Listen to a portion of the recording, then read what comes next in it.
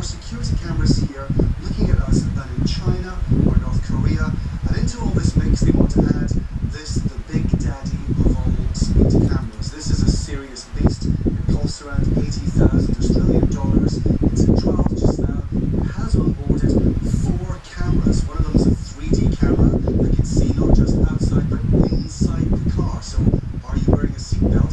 Are you even eating? Because if you're eating in this country, an apple or a Kit Kat or anything, and your hand's off the wheel, one hand off, you can be prosecuted for that as well. Wow. It, as you said, can check if your car is registered, if you've paid your insurance, if you're speeding, and if you're tailgating as well.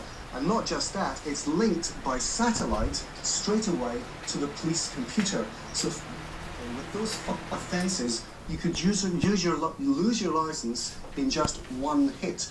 And the police press the button straight away, so you could lose your license within a day, basically. Gee, so what do motoring organisations think about it?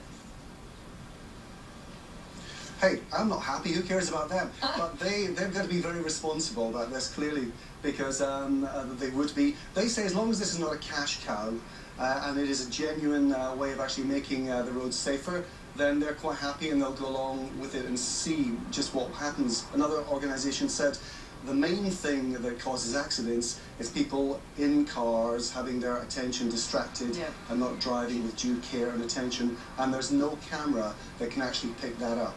Okay, Martin, just quickly, super fast, if you got done, busted at 45 kilometres an hour, what's the speed limit where you are? It is disappointing that you asked that, because it was actually going over Tower Bridge where the speed limit is just 30 kilometres an hour.